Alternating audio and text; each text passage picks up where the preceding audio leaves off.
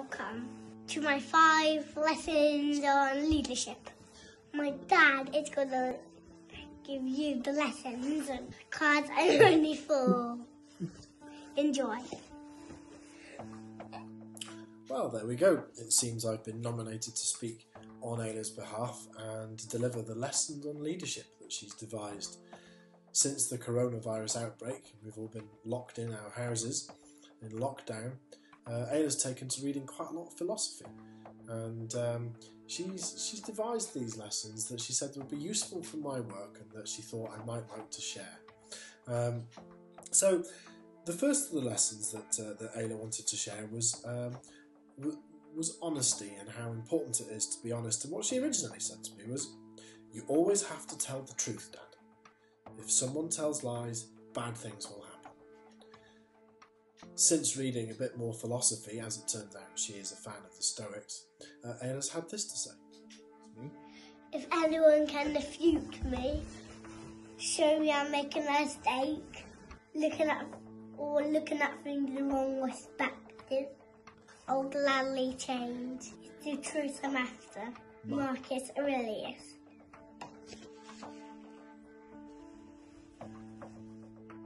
There we go. Thank you very much for that, Ayla. The next of the lessons that she wishes to give is related to prudence. Dad, we have to be careful with things. What if I get it wrong? Who will tell Mum? It's probably best if you do it. Anyway, turns out that Ayla's something of a fan of Machiavelli, and she's developed her thinking. All courses of action are risky, so prudence. It's not avoiding danger. It's impossible.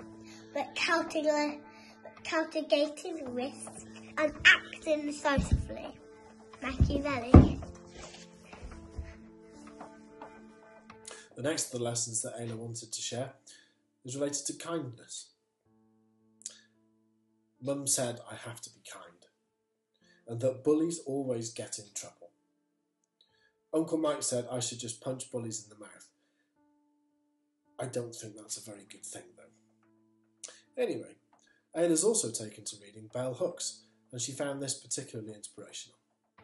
Anything society based on domination, supports and condones violence.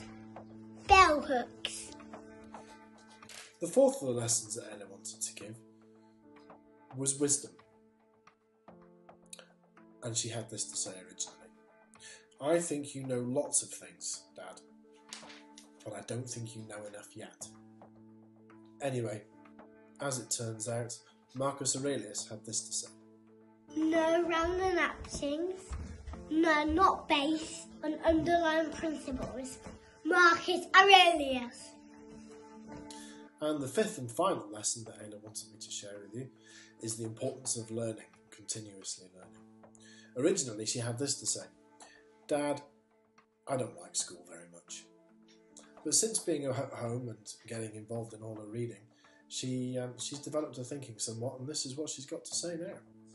Despite my firm convictions, I'm always been a man who tries to face facts and to accept the reality of life or new experience and new knowledge unfolds it. And I have always kept an open mind, which is necessary to the flexibility which must go hand in hand with every form of intelligent search for truth.